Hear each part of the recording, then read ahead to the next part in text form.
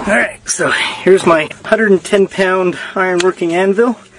I think we got this for making horseshoes and stuff, back when we had horses. So, let's set it in here and see if it floats. Okay, it doesn't seem to want to stay upright. I'll just let it tip over. There it is.